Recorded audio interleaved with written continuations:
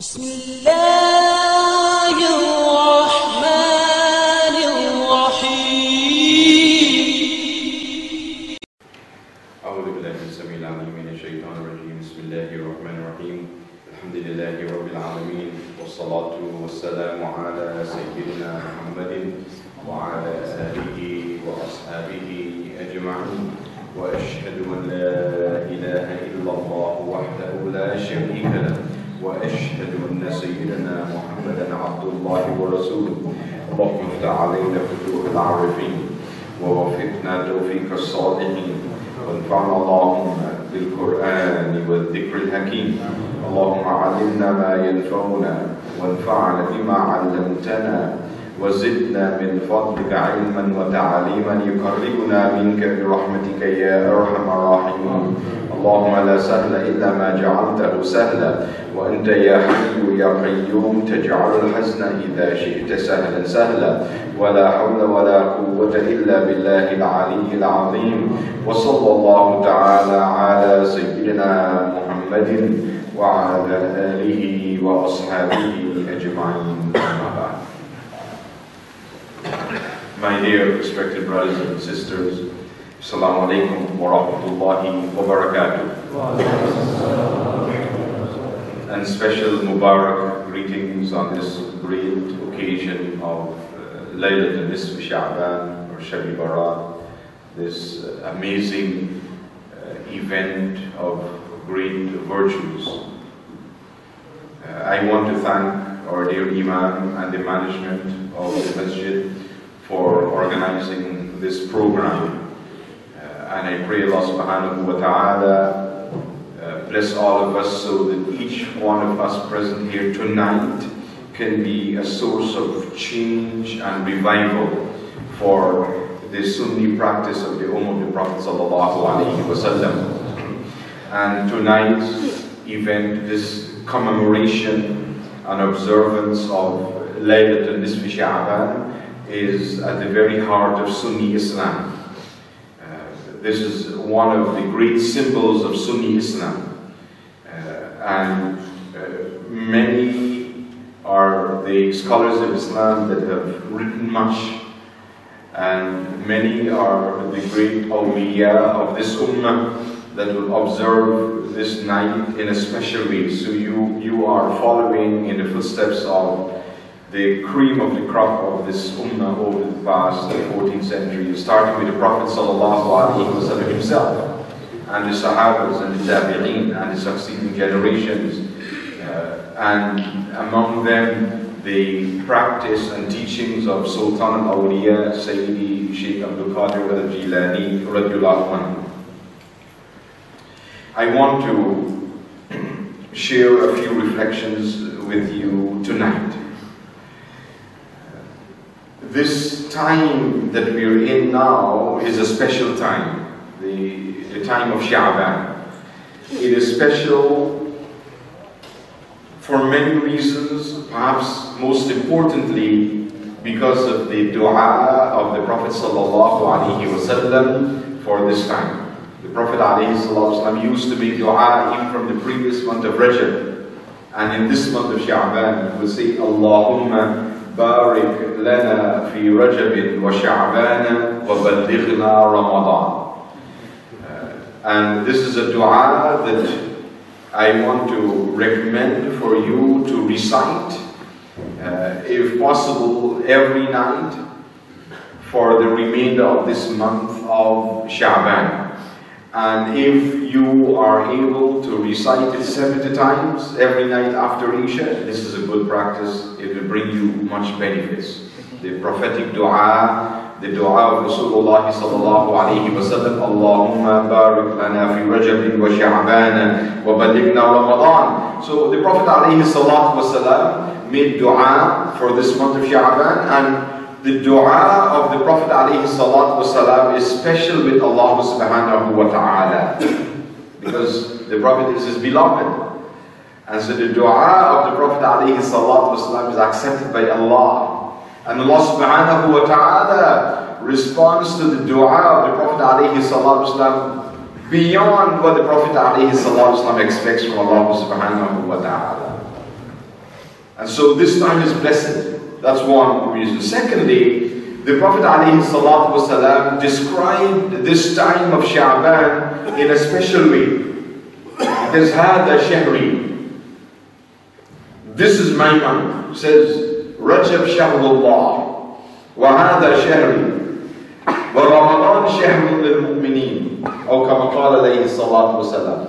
The month of Rajab is the month of Allah subhanahu wa ta'ala, but this month is my month. This month is my month, and the month of Ramadan is the month for the believers. So the month of Sha'ban, this time that we're in now, is Shahr al-Rasul, the month of Rasulullah sallallahu alayhi wa sallam. This is what I want you to put in your heart and put in your mind tonight. Because the Prophet sallallahu alayhi wa sallam treated this month in a special way. And he loved this month of Sha'ban, this time that we are in now. And tonight represents the high point, the pinnacle, the acme of the month of Sha'ban, Nisf Sha'ban. Tonight is the commemoration and the celebration of the great virtues of this month of Sha'ban, the high point of the month. Just as how for Rajab, the high point of Rajab, that month of Rajab, Shahrullah, is the 27th night of the month of Rajab. The night of Isra and Miraj, Miraj and Nabi of the Prophet sallallahu alayhi wa sallam. The Prophet alayhi sallallahu alayhi wa sallam did not describe Rabi' al-Awwal as his month. He described Sha'ban as his month. And we observe Rabi' al-Awwal in a special way, because the month of the birth of the Prophet sallallahu alayhi wa sallam. But the Prophet loved this month and treated it in a special way. And one of the manifestations of the connection of the Prophet ﷺ and this month of Sha'ban is the hadith of Sayyidah Aisha radiallahu anha. She said that the Prophet ﷺ used to fast in Sha'ban more than in any other month except the month of Ramadan. Ramadan is a total, complete month of fasting. And it's farad to fast in Ramadan. Allah subhanahu wa ta'ala says, كُتِبَ عَلَيْكُمُ الصِّيَامِ بِمَعْنَا فُرِدَ عَلَيْكُمُ الصِّيَامِ. That Siyam fasting is made compulsory in Ramadan. But the fast of Sha'ban is not compulsory. Yet the Prophet ﷺ used to fast this month of Sha'ban more than in any other month except the month of Ramadan. Sayyidah Aisha said that the Prophet ﷺ did not fast for 2 consecutive months except for Sha'ban and Ramadan. No other 2 months in the year. Sayyidina Abu Hurairah in the hadith of Sahih Muslim, Muslim reports the hadith related by Sayyidina Abu Hurairah. He said that the Prophet ﷺ, he used to fast so much in Sha'ban that they thought he would never do iftar, like meaning stop fasting. And what I want to share with you tonight is that the way of the Prophet ﷺ, the way he would celebrate an occasion is by fasting. That is his way of celebrating something. He used to fast on Mondays. The hadith in Sahih Muslim. He used to fast on Mondays. And the Sahabas asked him, why, Ya Rasulullah, why do you fast on Mondays? He said, I was born on a Monday. So he fasted on a Monday because he was born on a Monday, recognizing the day of his birth. What today we call a birthday. Except that he didn't do it once a year, he did 52 times a year. Every week he would celebrate his birthday by fasting. Many are the great gifts that Allah subhanahu wa ta'ala blessed the Prophet with, and he celebrated it by fasting. He fasted in Muharram, Ashura, the 10th of Muharram, to celebrate what Allah subhanahu wa ta'ala gave to Sayyidina Musa alayhi salam, freeing him from the tyranny of Fir'aun. This is the Prophet alayhi salam. So why this Nafil fast of Sha'ban so much? Because there's much to celebrate in Sha'ban. This is a special time. And tonight is this great night, the high point of the month of Sha'ban. I want, before I talk something about the celebration of the month, I want to share with you a linguistic analysis of the month itself to show you some of its gifts. What the scholars have mentioned about the month by a linguistic analysis of the word Sha'ban. This word that consists of 5 letters of the Arabic alphabet. Sheen, Ayn, Ba, Alif, Nun, Sha'ban. And the Sheen refers to Sharaf, or nobility. The Sheen, this first letter of the word Sha'ban, stands for Sharaf, or nobility. And this is one of the praiseworthy characteristics of the believer. And the scholars have mentioned that Sha'ban is a time for you to acquire nobility, for you to acquire sharaf, to become this person of nobility. In your quality, in your characteristic, Sha'ban is the time to do it. And you do this by following in the footsteps of the Prophet sallallahu alaihi wasallam, to become of noble character. And so I want you to recognize this gift of Sha'ban so that you can acquire it. Ramadan also has gifts that it brings for us. It brings some special gifts for us. There are 3 specific ones, and I want to ask you what these gifts are for Ramadan. And the hint is the hadith of the Prophet ﷺ, and he said he divided this month into 3 parts. أوله وأوسطه وآخره. So my question to you, what are the 3 gifts that Ramadan brings to us? First one. Blessings. You're on the right track, but I want the specific answer. Rahmah. أوله rahmah, mercy. One of the gifts of Ramadan is mercy, rahmah of Allah subhanahu wa ta'ala, and is described as Shahrul Rahmah. That's one. Second gift. Who wants to tell me what is the second gift Ramadan brings? Maghfirah, forgiveness. Awsatahu maghfirah. It brings you maghfirah, forgiveness from Allah subhanahu wa ta'ala. And the third gift? Anyone else? Yes, al-'itqu min an-nar. The greatest freedom you can ever achieve in your entire existence is freedom from hellfire. That is the greatest freedom for you. Ramadan brings you these gifts. But my question to you now is, if someone stays at home during Ramadan, doesn't come to the masjid, doesn't do anything at the masjid or at home, doesn't fast, no suhoor, no iftar, no tarawih, no recitation of Quran, will they acquire the gifts of Ramadan? Because they're not different from a non-Muslim in their actions. You have to do something in Ramadan to get the gifts of Ramadan. In a similar way now, the gift of Sha'ban. You need to follow the way of the Prophet ﷺ with the Sahabas.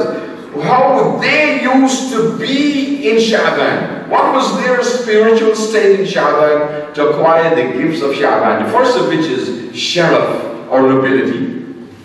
The second letter of the word is Ayn. And the scholars have mentioned it stands for Ulu, sublimity. To become sublime, elevated. Sublime in your qualities. This sharaf or nobility, and then ulu or sublimity, is manifested by your action. By your action. Someone who has ulu, and one of its implications is elevation from a'ala, to be high. is that your deeds, the things you say, your words, and the actions that come from you are sublime deeds. Your tongue you use only to say what is pleasing to Allah subhanahu wa ta'ala. The tongue that you speak with to others, don't be harsh and coarse in your words when you speak to others, no matter who they are, no matter who that person is. Speak to each and every one you come in contact with the best words possible.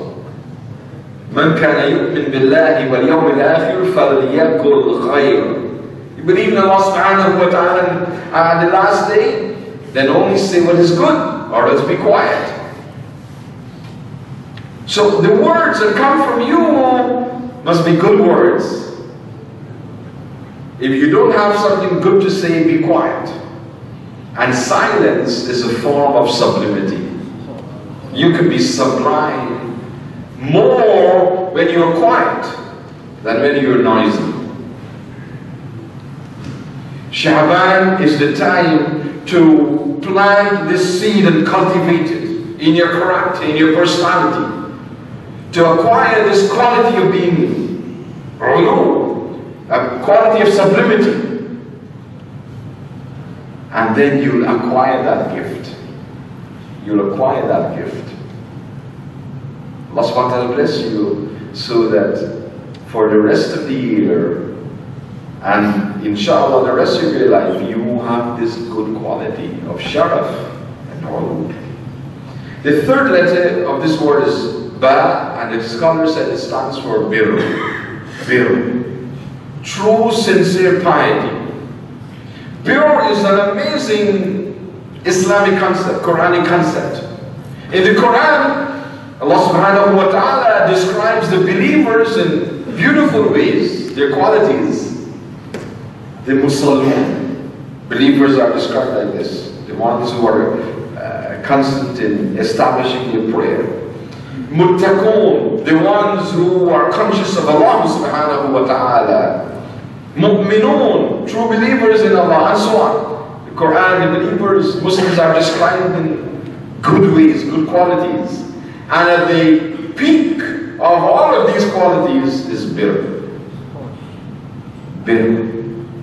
The essence of every other good quality and the root of it. Bir. So Allah subhanahu wa ta'ala tells us in the Quran, لَن تَنَالُوا الْبِرَّ حَتَّى تُنْفِقُوا مِمَّا تُحِبُّونَ. Yes. You will never attain piety, this great characteristic of the believer, unless and until you spend for Allah your wealth, the thing you love. The Prophet ﷺ used to remind the Sahabas about this. Allah subhanahu wa ta'ala didn't say, لَن تَنَالُوا الْبِرَّ, you will never achieve bir unless and until you pray a lot.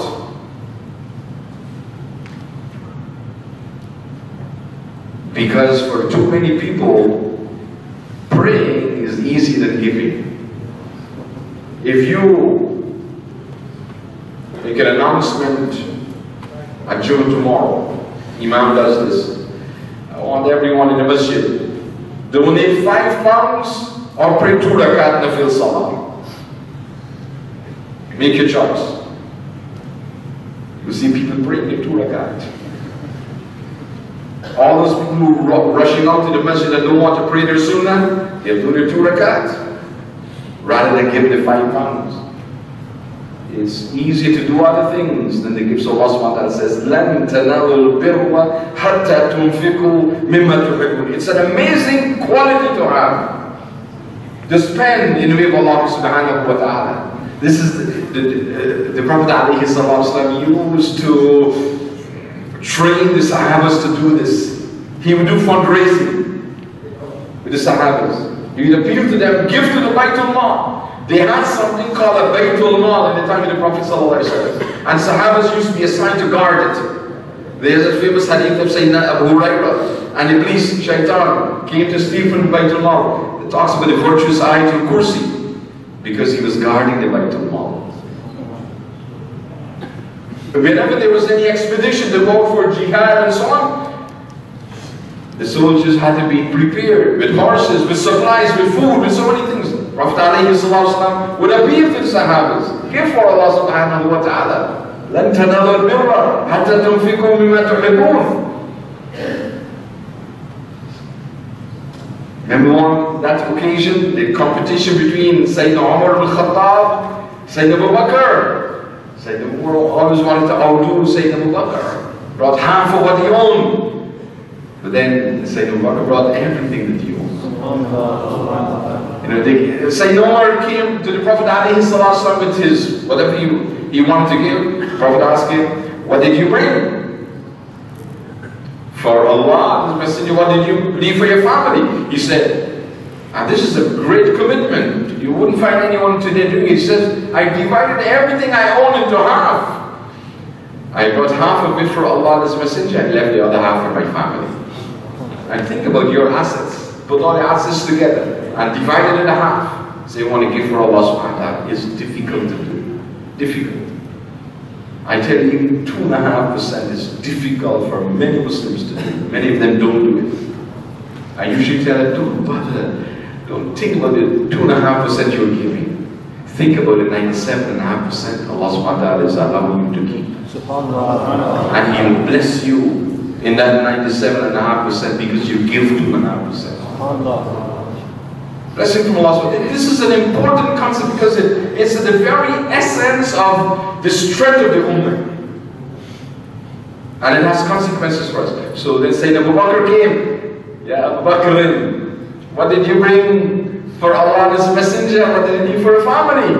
Sayyidina Abu Bakr said, radiallahu anhu, he said, Ya Rasulullah, I brought everything I own for Allah and His Messenger, and I left Allah and His Messenger for my family.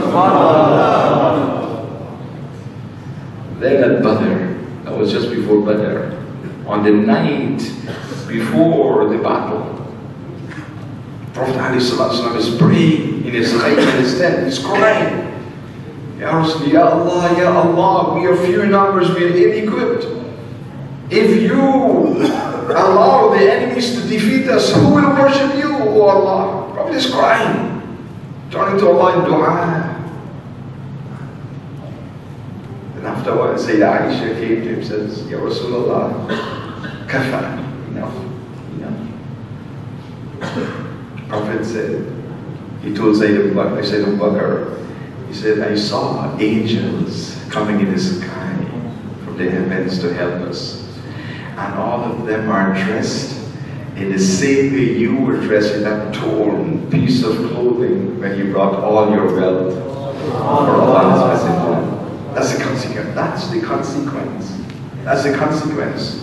And we, our Ummah, we have a wonderful practice of this Ummah. Our parents, our grandparents, when we are young growing up, young boys and young girls growing up, they will give us something. Go and put it in a donation box in the masjid. Go and do this. Give us some food. Take it to the neighbor. Go and give our neighbors, the older ones among us, maybe young, so you may have experienced that. Your peers or grandparents giving you something to give to others, even if they're poor. Especially if someone in the family is ill, they cook something. Go and give it to someone. Put something, food, something. Share. Because to train them, when we're young, train us to spend for Allah subhanahu wa ta'ala. That is the great quality of God. لَن تَنَالُوا الْبِرَّ حَتَّى تُنْفِقُوا مِمَّا تُحِبُّونَ. Tonight, I'm telling you, Sha'ban brings this gift for you. If you love Sha'ban, and the Prophet ﷺ loved Sha'ban, and if you treat Sha'ban in a special way, and the Prophet ﷺ treated Sha'ban in a special way, you will be blessed with birr. You will be someone who would easily spend for Allah subhanahu wa ta'ala. Spend what Allah has given you, your wealth, or your time, or your knowledge, or your experience, or your skills. Spend for Allah subhanahu wa ta'ala. do khidmah for others. Few are those who are doing that today in our ummah. And when we acquire this quality of birr and spending for Allah subhanahu wa ta'ala what He has given us, we will become strong. We will become strong. Sha'ban is that opportunity for us. Love it and treat it in a special way. It will happen. It will happen. Some of you may ask, how? This is a blessing from Allah subhanahu wa ta'ala. One example I shared with you is among the countless blessings of salawat and darood on the Prophet sallallahu alaihi wasallam. If someone has a harsh personality, they're harsh, they're coarse, the way they speak, loud and harsh with people, they're just like that. Maybe you know someone like that. And if they start reciting salawat and darood profusely, frequently, all the time, Allah subhanahu wa ta'ala changes their personality. They become smooth and soft. I've given that wazifa to several people, and it works. It works. They come and they complain. They're just harsh with their children, and they shout at them, and they sounded outside crying. They feel so sad. For 3-4 days they're sad because of what they did. Can't control themselves. Recite salawat. Recite Dawud Sharif. Allahumma salli ala Sayyidina Muhammadin abdika wa rasulika nabiyil ummi wa ala alihi wa sahbihi wa sallim. Recite all the time. And you will see how your character changes because of your recitation of Dawud. That's one of many examples. And your love for Sha'ban will cause that to happen. Because you do it in niyyah. Because the Prophet ﷺ loved this month. You do that, you will see what Allah subhanahu wa ta'ala does for you because of His beloved Prophet sallallahu alaihi wasallam. So this is that you need to be mindful of. The fourth letter is Alif. And it stands for, the scholars mention, it stands for ulfa, which means spiritual intimacy.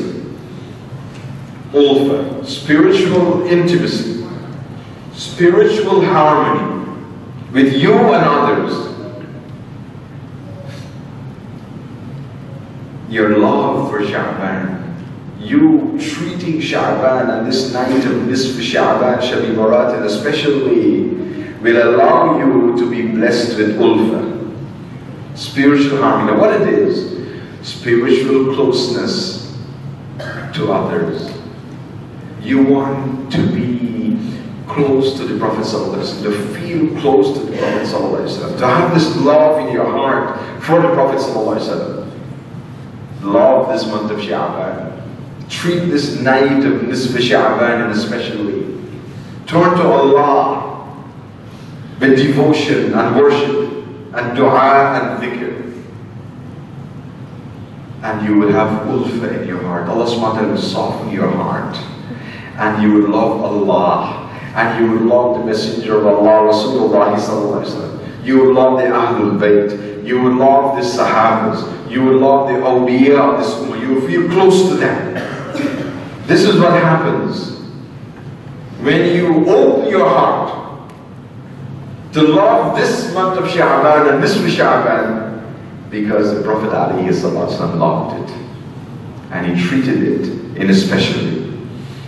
The fifth and final letter of the word Sha'ban is Noon, and it stands for Noor, the light of Allah subhanahu wa ta'ala. Your love for Sha'ban, your treatment of or treating of the night of Nisf Sha'ban in a special way will bless you with Noor from Allah subhanahu wa ta'ala, and Noor al-Muhammadiyya, the Muhammadan Noor in your life. And the effect of that is that it dispels darkness from your life and replaces it with brightness. Sneina al-Abbas, radiallahu anhu, the noble uncle of the Prophet, he mentioned this. He mentioned this. In those early days of Mecca, which is, some of the scholars said is perhaps the first or one of the first lines of Mawlid. of Mawlid recitations, this Milad al-Nabi, that some people say today it's bid'ah. Well, the Sahabas did it. And this is one example where he praised the Prophet ﷺ. He said, Ya Rasulullah, you came to us and we were in darkness, and your nur dispelled that darkness and brightened the way ahead of us so we can see clearly now. Praising the Prophet ﷺ. This was in Mecca, the early days in Mecca.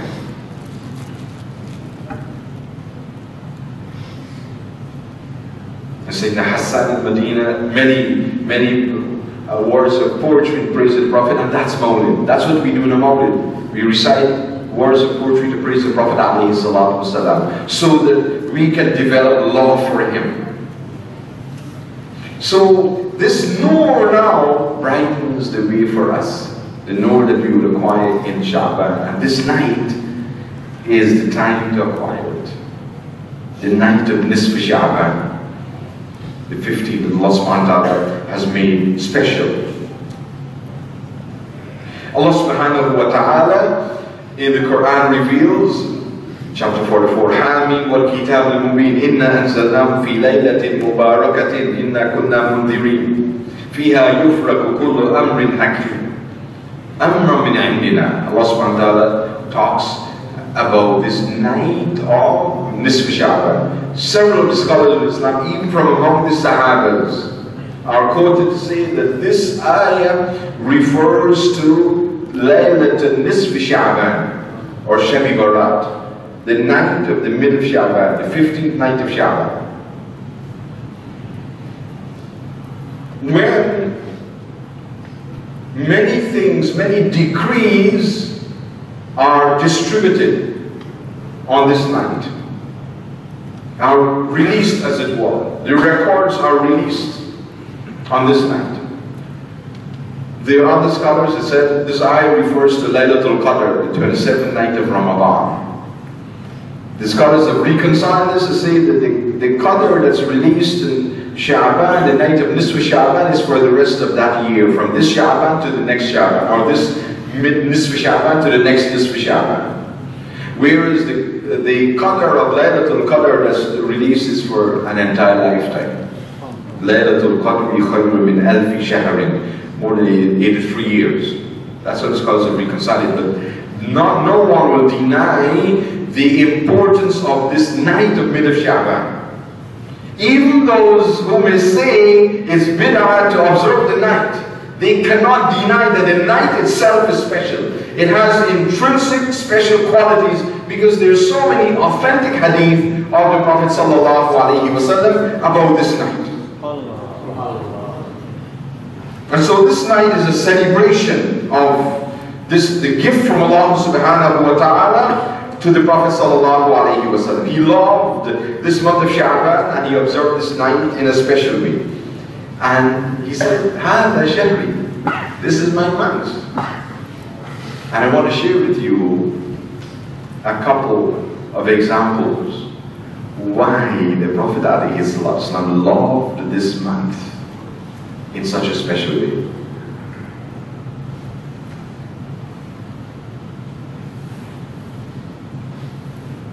The ayah of change of Qibla.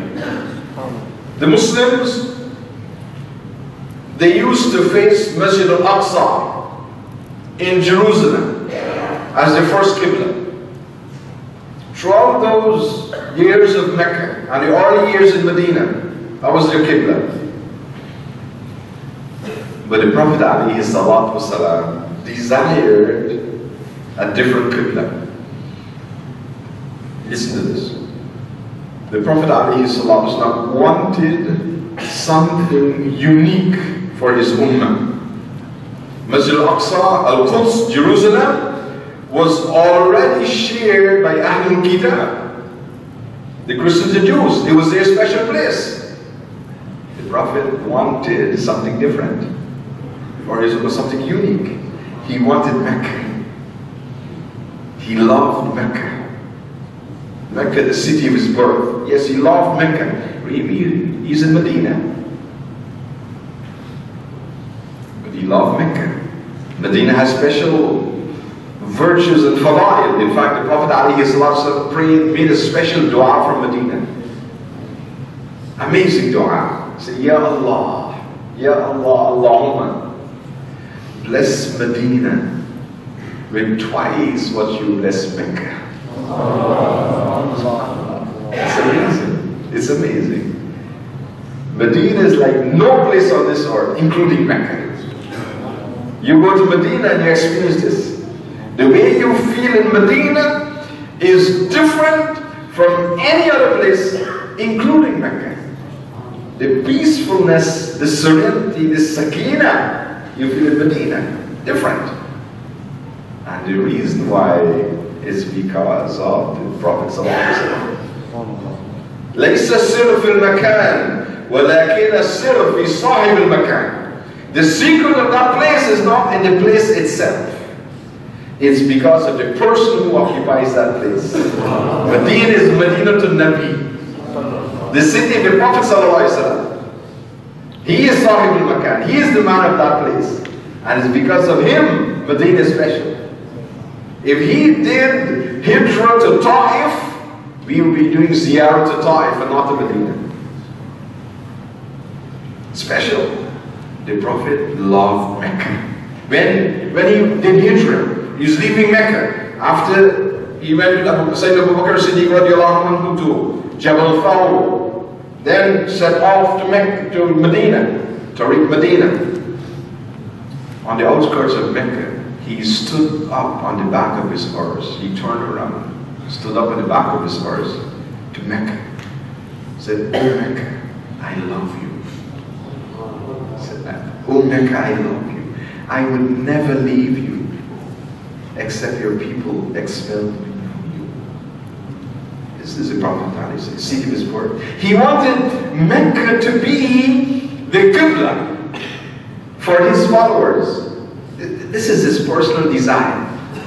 He never raised his hand and made dua to Allah out of his adab with Allah, out of his shyness with Allah. Didn't make dua. This is his personal desire in his heart. This is what he wants. But he wouldn't make dua to Allah. He's shy with Allah subhanahu wa ta'ala. Imam al-Tirmidhi described the Prophet said, the Prophet sallallahu alayhi wa sallam was more shy than a bride on her wedding night. SubhanAllah. Allahumma salli ala Sayyidina Muhammad. Shy with Allah. But he wanted it. This is his heart. And the occasions, many times he would gaze up, he would look up into the heavens, expecting Jibreel alayhi salam coming down with revelation to change the Qibla. Never saying anything. And then Allah subhanahu wa ta'ala reveals the ayah to change the Qibla. And he starts off this revelation by mentioning this action of the Prophet sallallahu alaihi wasallam. قَدْ نَرَى تَكَلُّبُ وَجْهِكَ فِي السَّمَاءِ. We know, we are aware of your gazing up into the heavens, expecting this revelation. We know. Allah subhanahu wa ta'ala is saying, look how he honors the Prophet sallallahu alaihi wasallam. The Prophet doesn't want to say anything, just looking up. Personal desire.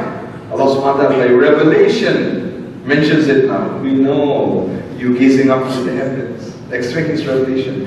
فَلَنُوَلِّيَنَّكَ قِبْلَةً تَرْضَاهَا. We'll give you a qibla you will be pleased with. You will be happy. Allah subhanahu wa ta'ala is addressing his beloved in this special way. فَلَنُوَلِّيَنَّكَ قِبْلَةً تَرْضَاهَا. We'll give you a special qibla. You love it. Wherever you are, حَيْثُمَا, wherever you are. فَوَلِّي وُجُوهَكُمْ شَطْرَهُ مَسْجِدُ الْحَرَامِ. Wherever you are, turn towards Masjid al-Haram. This is your Qibla. From now until the day of judgment. The new Qibla for the Muslims. This ayah of the change of Qibla was revealed in the month of Sha'ban. Tonight is the time of celebration of this time. Tonight is the time of celebration. For this, the Prophet loved this. It brought great joy to his heart when this ayah was revealed. He loved it. هذا شهري. He described, this is my month, Sha'ban. Tonight is the night for us to commemorate that. Another quick example, the ayah of salawat. From Surah Al-Ahzab, chapter 33, verse 56. Allah SWT reveals, إِنَّ اللَّهَ وَمَلَائِكَتَهُ يُصَلُّونَ عَلَى النَّبِيِّ يَا أَيُّهَا الَّذِينَ آمَنُوا صَلُّوا عَلَيْهِ وَسَلِّمُوا تَسْلِيمًا اللهم صل وسلم وبارك على سيدنا Muhammad. It's ayah of salawat. Unique honor for the Prophet sallallahu alaihi wasallam. Allah subhanahu wa ta'ala honors the Prophet in this ayah, in this revelation, in a unique way that none of the other creation of Allah, no human being, no angel, none of the believing jinns, none of the other creation of Allah were honored before or after. As how Allah subhanahu wa ta'ala honors His Prophet in this ayah. Allah subhanahu wa ta'ala says, Inna Allah, verily Allah, Yusalluna ala Nabi, sends blessings on the Prophet sallallahu alaihi wasallam. Allah subhanahu wa ta'ala says, Allah is doing this. Allah is doing this. Sending salawat and darood on the Prophet sallallahu alaihi wasallam. No one can force Allah to do anything. No one. Allah subhanahu wa ta'ala has no need to do anything. He is free from any need. But He chooses to do this. For His beloved. Yes. To show us, yes, Rasulullah is truly the most beloved of Allah. He is the Habibullah. Only Him, Habibullah. Then Allah subhanahu wa ta'ala says, Inna Allah wa malaikatahu. And the angels of Allah, all the angels of Allah, without exception, all the angels of Allah, yusalluna ala nabi. They send blessings on the Prophet sallallahu alaihi wasallam. No matter what else they're doing, angel of revelation, angel Munkar and Nakir, Kiram and Katibin, the question angels and the great recording angels with us, whatever duties they have, they're all sending salawat on the Prophet sallallahu alaihi wasallam. Inna Allah wa malaikatahu. And then the unique command from Allah subhanahu wa ta'ala to us, to the believers. Ya ayyuha alladhina amanu sallu alayhi wa sallimu taslima.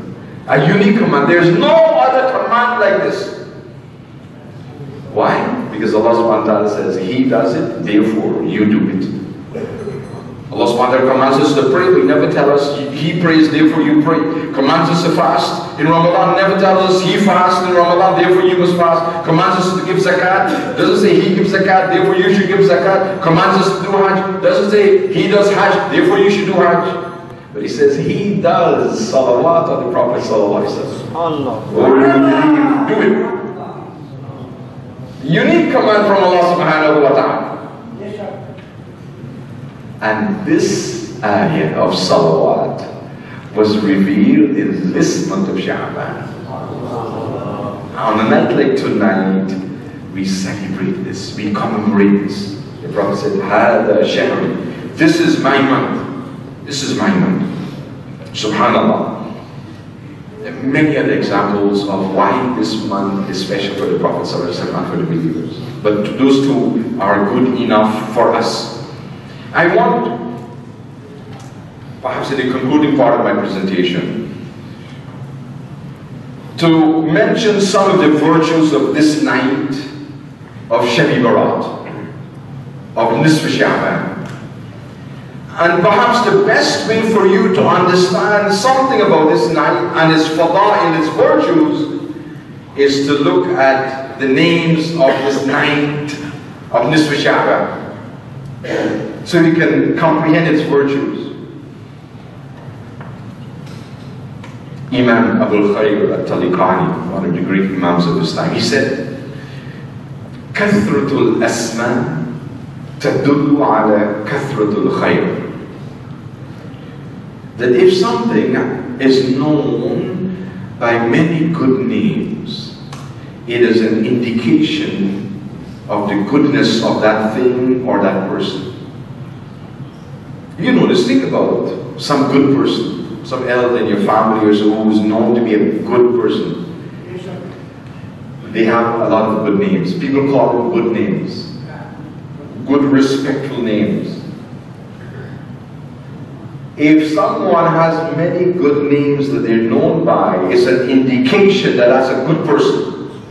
If something has good names that is known by, it's an indication of the goodness of that thing. Kaaba, Kaabatul Musharrafa, Baytullah, Baytullah Atiq, and you go on and on. So many names, good names, because it's the house of Allah, it's special. That's good qualities. Allah! And Shab-e-Bara'at, Nisf Sha'ban, has many good names. Scholars have listed more than 40 names for this night, tonight, the night of mid of Sha'ban, Shab-e-Bara'at. The first of which is Shab-e-Bara'at, Laylatul Bara'at, or Shab-e-Bara'at, Laylatul Bara'at. The night of absolution, for you to be absolved from things, from your sins, from your responsibilities, and so on, so many things, to be absolved from it. This bara'ah, to gain this freedom. So the Prophet ﷺ says in his authentic hadith, on this night of Nisf Sha'ban, Allah subhanahu wa ta'ala frees more people from the fire of hell than they are hairs on the sheep of Bani Kalb.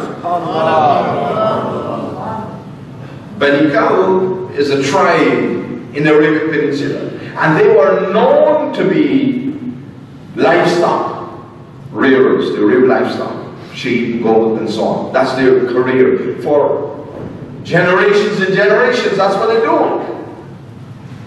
So they have a lot of it. Now, can anyone count the number of hairs on one sheep? It's too much. There's so many. Think about how many for all of them.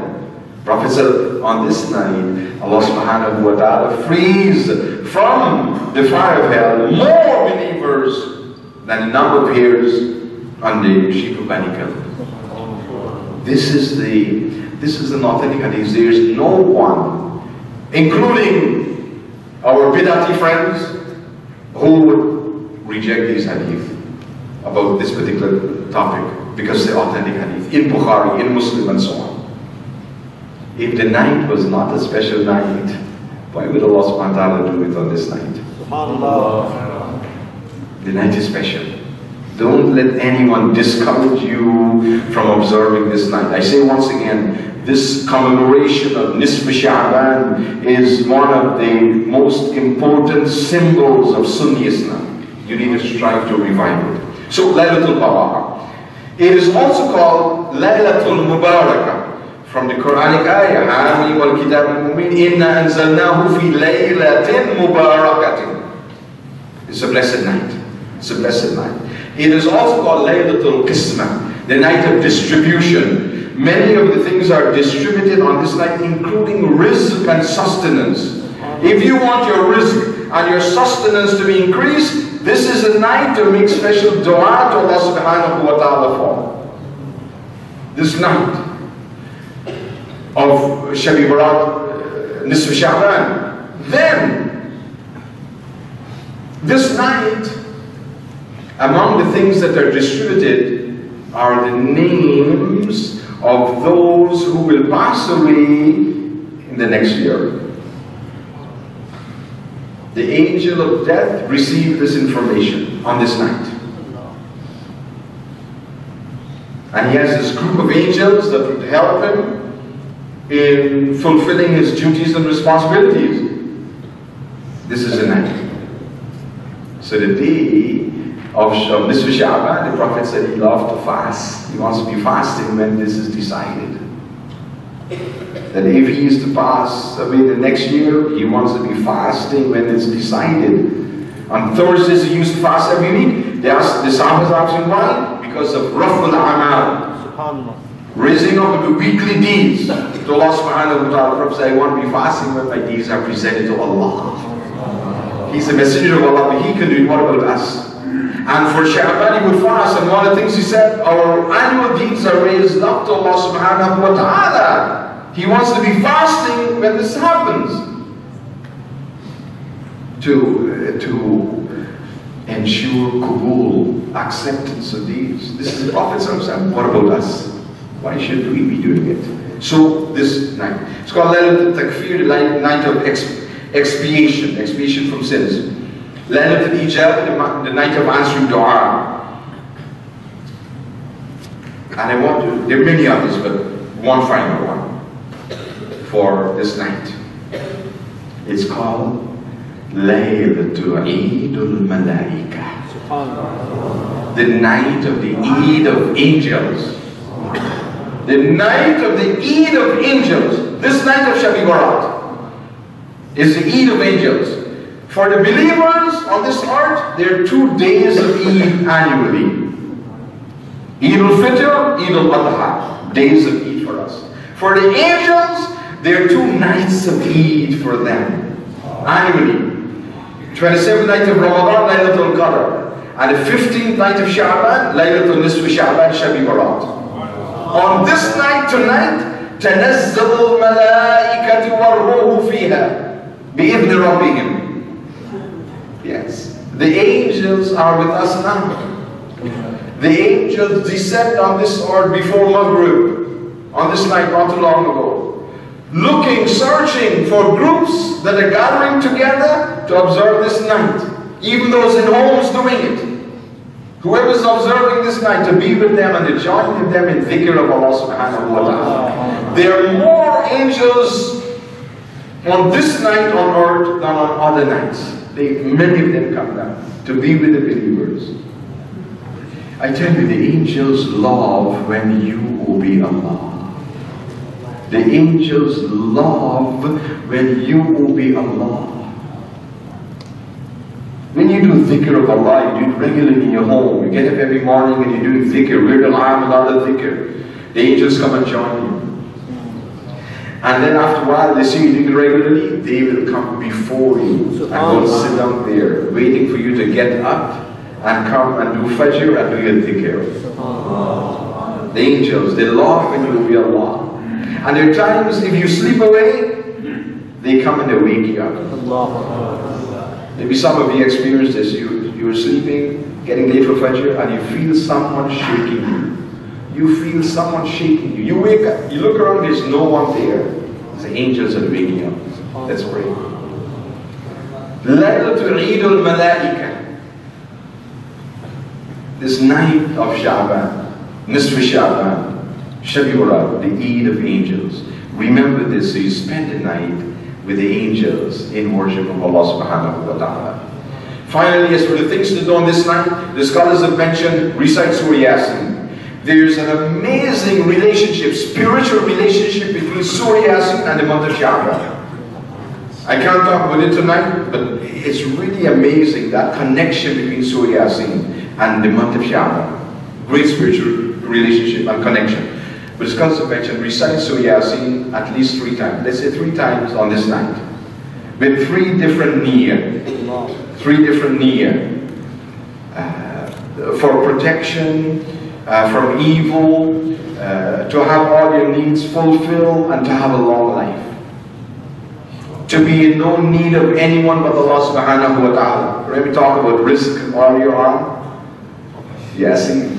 And then the special dua of Nisf Sha'ban. Allahumma ya dal mani wa la yumanu alayhi, ya dal jalali wal ikram, and so on to the end of that dua. Beautiful dua that the awliya of this ummah suggested that we recite. Try to do that. There is Salatul Khair. Salatul Khair that you should do. If possible, 100 rakat. The time is short, you may not be able to do 100, at least maybe 10 rakat. And then for the rest of the night, for the rest of the month, you can try to finish on your 100 rakat in units of 2. So 50 by 2, 100 rakat. The recitation is the same in both rakat for Salatul Khair. In the first rakat, Surah Fatiha, followed by 10 times Surah Al-Ikhlas. And in the second rakat, Surah Al-Fatiha, followed by 10 times Surah Al-Ikhlas. Qul huwa Allahu ahad, Allahu samad, lam yalid wa lam yulad wa lam yakul lahu kufuwan ahad. This is a surah that has great spiritual benefits. So, your 100 rakat, you will finish 1,000 recitations of Surah Al-Ikhlas. If you cannot do all of it on this night, you can do some of it, and for the rest of the nights of Sha'ban, you can make niyyah to finish it off, inshallah. Fast tomorrow. These are some of the things, your dua. It's a night for dua. Whatever you want, you need from Allah subhanahu wa ta'ala, whatever problems you're having, difficulties in your life and so on, turn to Allah subhanahu wa ta'ala this night with dua, dua, dua, and dhikr of Allah subhanahu wa ta'ala. And may Allah subhanahu wa ta'ala bless each and every one of us. May Allah subhanahu wa ta'ala accept all our dua and our ibadat on this blessed night of Nisf Sha'ban. May Allah subhanahu wa ta'ala bless us with the special gifts of Nisf Sha'ban and make our lives better. May Allah subhanahu wa ta'ala place love of this month of Sha'ban in our hearts. May Allah subhanahu wa ta'ala, through this love for Sha'ban, bless us to love the Prophet sallallahu alayhi wa sallam, to love the Ahlul Bayt, to love the Sahabas, to love the Anbiya and Mursaleen, to love the awliya of this ummah, and to love the ummah of Rasulullah sallallahu alayhi wa sallam because of our love for the Prophet sallallahu alayhi wa sallam. Ameen, ameen, ameen. These are a few things I wanted to share with you tonight. May Allah subhanahu wa ta'ala bless all of you. Assalamu alaikum wa rahmatullahi wa barakatuh. بسم الله الرحمن الرحيم الحمد لله رب العالمين ونصلي ونسلم على النبي الكريم. الحمد لله. I am very glad to sit with you, to visit you in this new mosque. And this is the mosque, Mr. Irfan, Jazahullah khairan. Till now, this is the mother of the mosques here. And I come from the mother of all the mosques in Bilad al-Sham and Palestine, Al-Masjid al-Aqsa. Al-Masjid al-Aqsa is the first Qibla of Islam. Our Prophet ﷺ make prayers about 16 or 17 months to Al-Masjid al-Aqsa, and after that our God took the Qibla from Al-Masjid al-Aqsa to Al-Masjid al-Haram. Al-Masjid al-Aqsa is the second masjid built in the land, in the earth. And our Prophet ﷺ came to this mosque in Isra and Mi'raj. And many prophets before our Prophet ﷺ came to this land, to Al-Masjid al-Aqsa. All the ulama said the first prophet and messenger came to these places, our father Adam alayhi salam. And after that, his sons and all the prophets from Nuh alayhi salam and Ibrahim, Ishaq and Yaqub and Yusuf alayhi salam and their wives. All these prophets' graves in Hebrew, this country, this village behind Jerusalem, about 25 miles from Jerusalem, and Mr. Rabah, he born there. Mr. Rabah, he born in Hebrew. Yes. And this is area, it's for the prophets, this area. And if you visit there, and we ask our God to give you the chance and to go there and to visit there, you get to see the prophets, where is the mihrab of the mosque, under these 72 steps, you get to see the prophets. But in the high, you get to see the maqams there. And around this area, you get to see Prophet Lut alayhi salam, and Prophet Yunus, and Mawlana Abu al-Abbas al-Khidr alayhi salam. You know Khidr. He is a teacher of Prophet Musa alayhi salam in Surah Al-Kahf. And a grave Prophet Musa alayhi salam in the road to Jerusalem. And our Prophet ﷺ said in Hadith Sahih, I saw my brother Musa alayhi salam, he make prayers in his grave. And our God gave him the gifts, all the prophets in Jerusalem, in the Masjid al-Aqsa, all the angels, and the prophet is the leader for all prophets, and he make Imam Salat there. Sayyidina Jibreel tell him, you are the Imam, and behind him Prophet Ibrahim, Prophet Isa, Prophet Musa, all the prophets behind him, and he is the leader. In that time, they give him the leader of the message of the Nubuwah and leader for the land. The land is before with Roman and with Furs, and from now it's for Islam. This land is Islamic. Al-Masjid al-Aqsa is for every Muslim in all the world, not for Palestinian, not for Arabs, for every Muslim in all the land. You must visit us in Al-Aqsa Mosque. You must visit us in Jerusalem, because you visit give us the power and the iman and the reward to stay there. We are in the face of the Jewish there.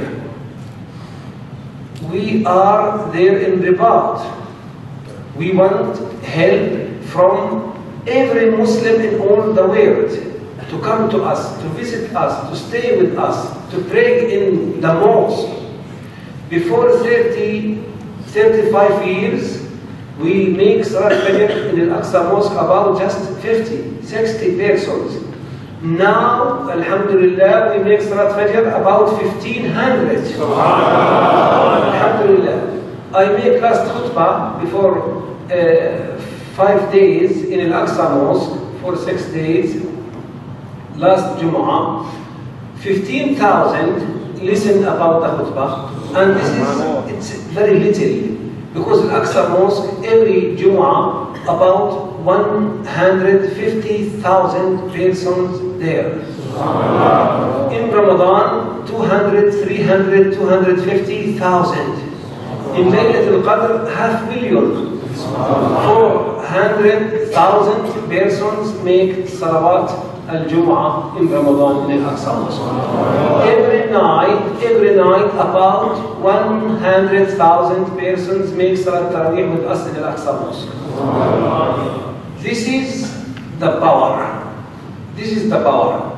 We want all the Muslims came to us to tell the Jewish, this is land not for the Jewish, this is for Islam. Yes. Alhamdulillah, our prophets came in Isra al-Mi'raj. And our Prophet ﷺ make Mi'raj from the right of the dome. And he meet in the first sky our father Adam alayhi salam. In the second, he meet Prophet Isa and Prophet Yahya. And you know, Prophet Isa now he is the second sky. Our God took him from the Mount Olives. And in the last time, he came to Damascus by angels.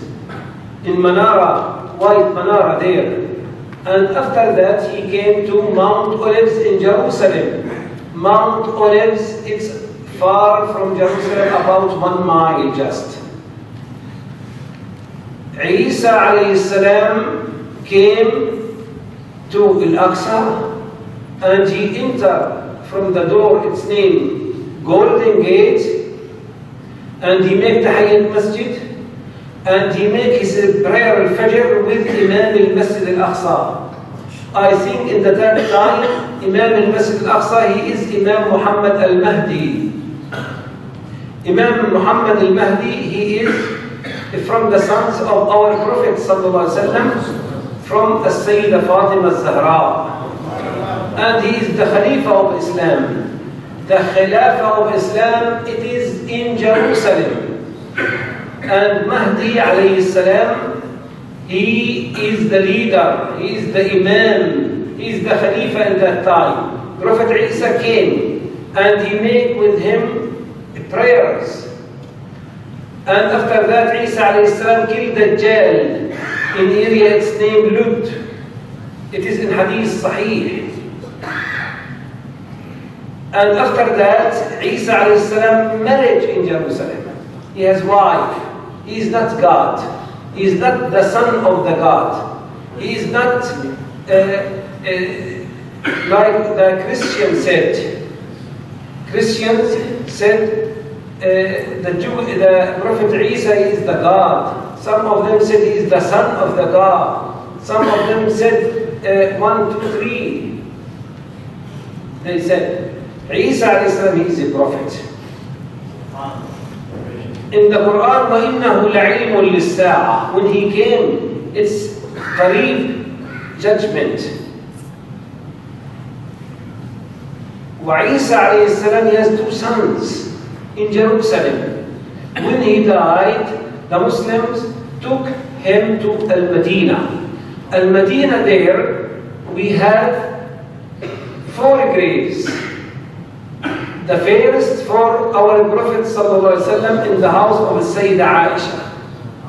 Behind him, Sayyidina Abu Bakr as-Siddiq. Behind him, Sayyidina Umar. The 4th grave without anybody now. But in the last time, the Muslims put Prophet Isa alayhi salam. As Sayyidah Aisha, she saw in his dream 3 moons in his house. 3 moons, Aqmar, in his house. When our Prophet ﷺ died, his father, Sayyidina Abu Bakr as-Siddiq, tell to Sayyidah Aisha, this is the first moon in your house. This is the first moon in your house. I want to tell you something. The land of Palestine, Al-Masjid Al-Aqsa Al-Mubarak, it's the land of Al-Barakah. If one prayer in Al-Masjid Al-Haram, 100,000. In Al-Masjid Nabawi, 1,000. In Al-Masjid Al-Aqsa, some ulama said 700, some ulama said 500. It's the land of Al-Barakah, Ard Al-Nur. And I want to speak now something, but Mr. Arfan, come to make it translate. When you want to.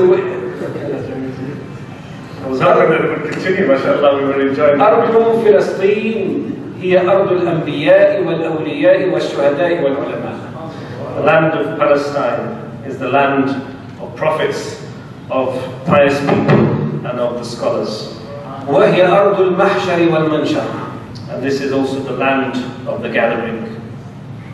ومنها ينادي إسرافيل. And from here Israfil will call.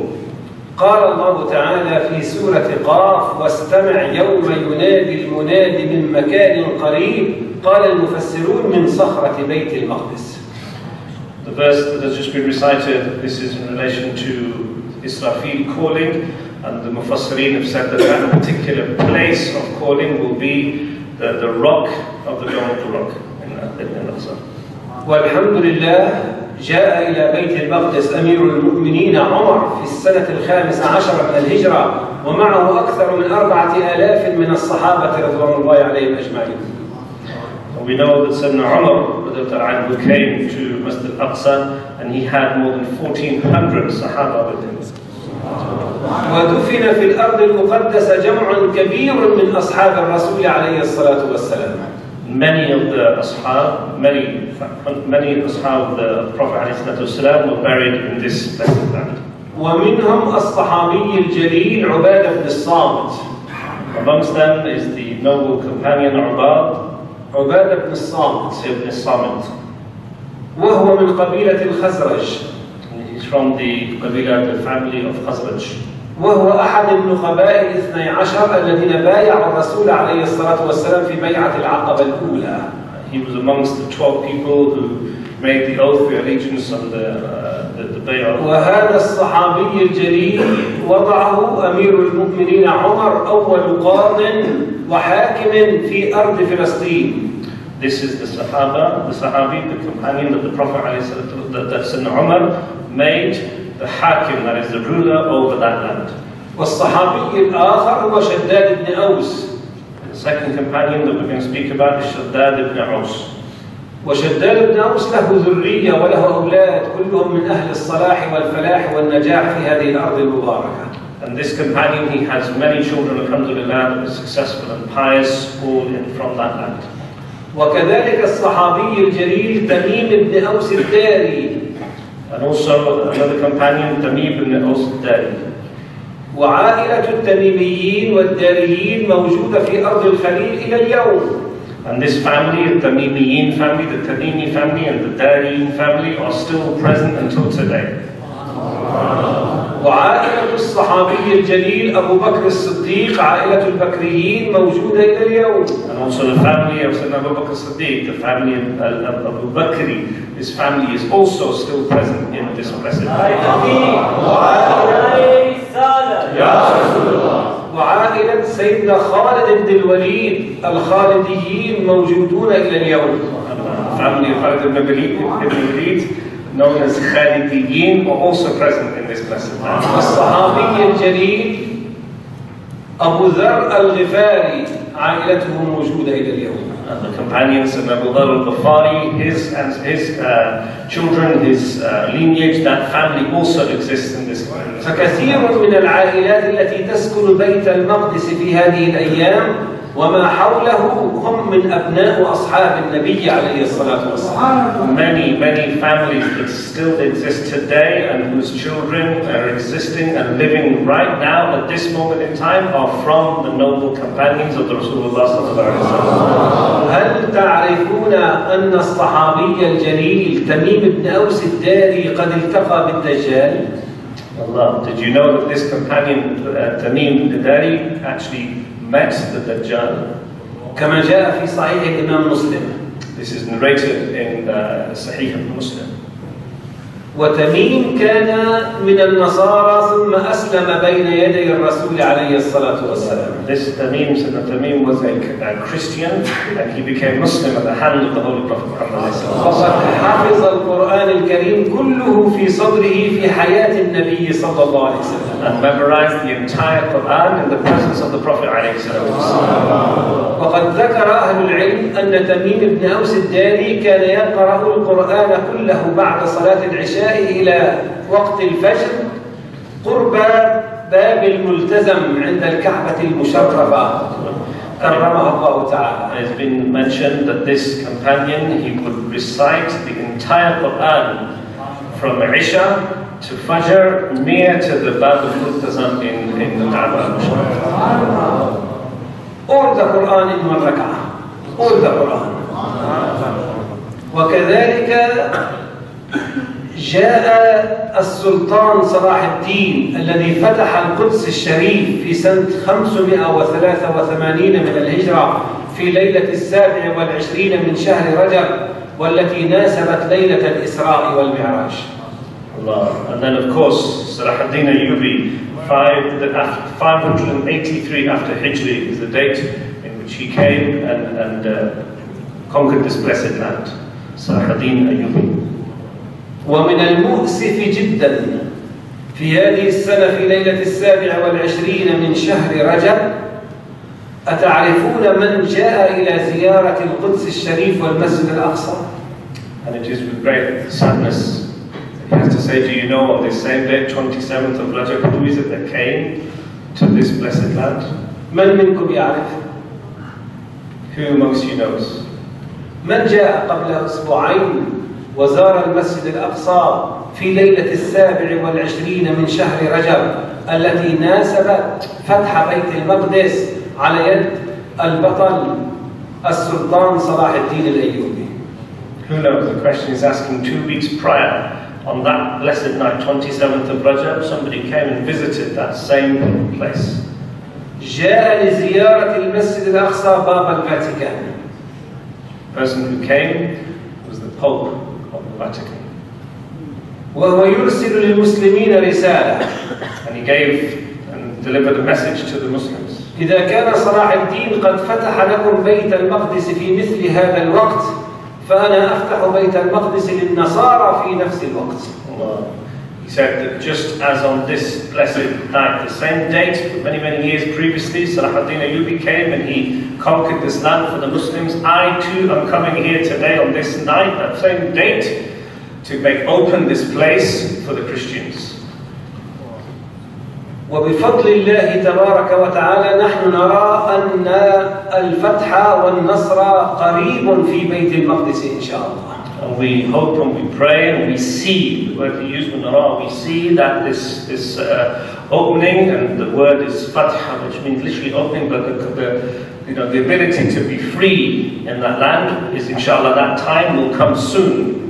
وبشارات الخير قادمة بإذن الله تبارك وتعالى. These are good glad tidings, inshallah, will come soon, inshallah.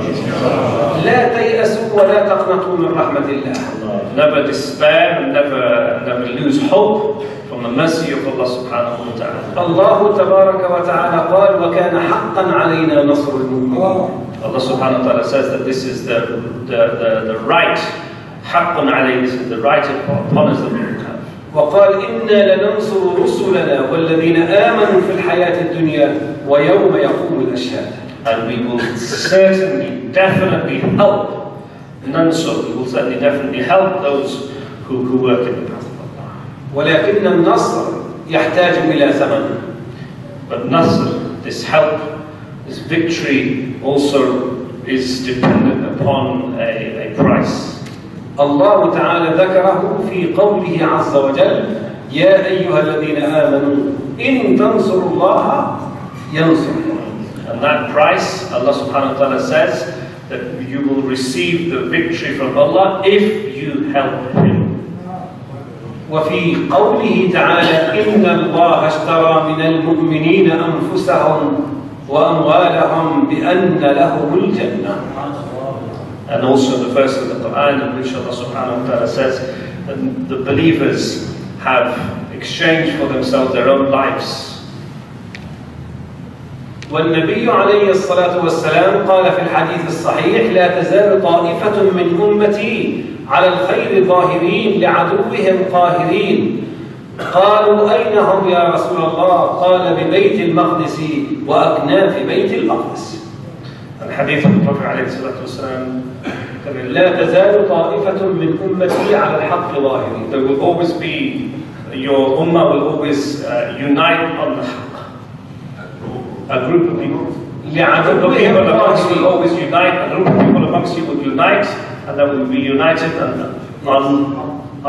the reality, on the truth. ولعدوهم قاهرين. And against their enemies, they will be forceful.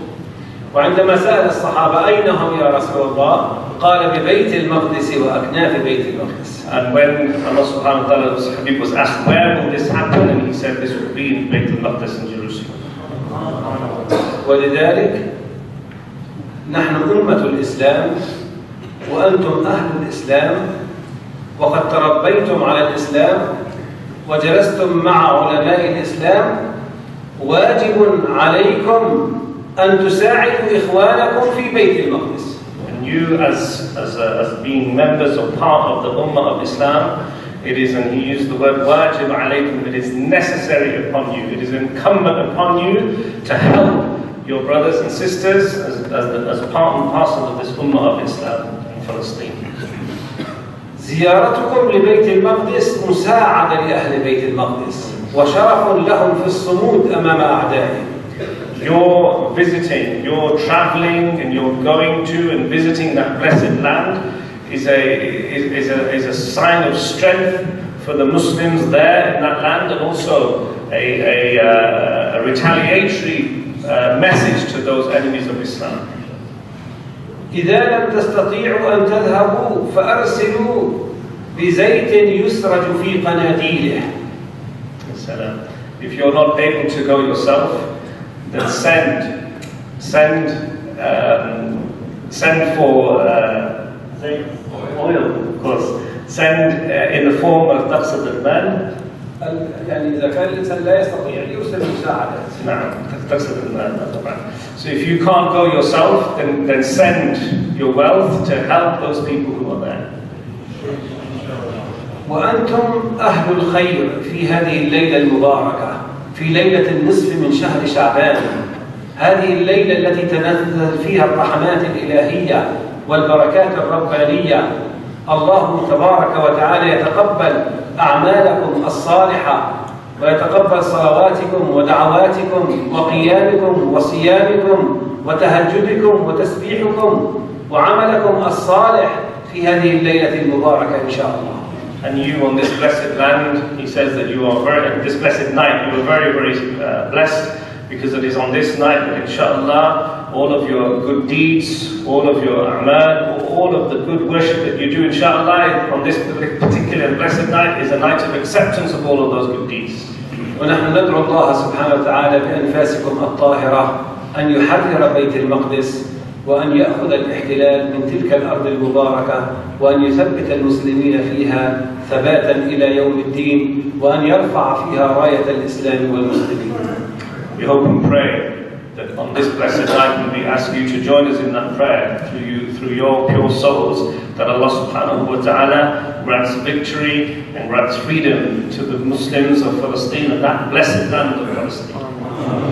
ونحن ندعو الله سبحانه وتعالى أن يفرج عنا. بسم الله الرحمن الرحيم. الحمد لله رب العالمين، ونصلي ونسلم على النبي الكريم وعلى آله وأصحابه أجمعين. اللهم إنا نسألك الهدى والتقى والعفاف والغنى، نسألك اللهم علما نافعا وقلبا خاشعا ولسانا ذاكرا وعملا صالحا متقبلا يا رب العالمين. نسألك اللهم أن تغفر الذنوب وأن تفرج الكروب وأن تستر العيوب وأن تبين لنا الدروب. اللهم إنا نعوذ بك من الهم والحزن، ونعوذ بك من العجز والكسل، ونعوذ بك من الجبن والبخل، ونعوذ بك من غلبة الدين وقهر الرجال. اللهم إنا نعوذ بك من عذاب القبر ومن عذاب جهنم ومن فتنة المحيا والممات ومن فتنة المسيح الدجال يا رب العالمين. ربنا تقبل منا واقبلنا وعافنا واعف عنا واغفر لنا وارحمنا وسامحنا، وعلى الإيمان الكامل والسنة توفنا وأنت راض عنا يا كريم. واغفر لنا ولوالدينا ووالديكم ولأموات المسلمين. اللهم اشف مرضانا وارحم أمواتنا يا رب العالمين برحمتك يا أرحم الراحمين. وصل اللهم وسلم وبارك وأنعم على عبدك ورسولك النبي الأمي وعلى آله وأصحابه أجمعين. نشكركم جميعا ونسأل الله سبحانه وتعالى أن يجمعنا وإياكم في جنات ونهر في مقعد صدق عند مليك مقتدر. وآخر دعوانا أن الحمد لله رب العالمين.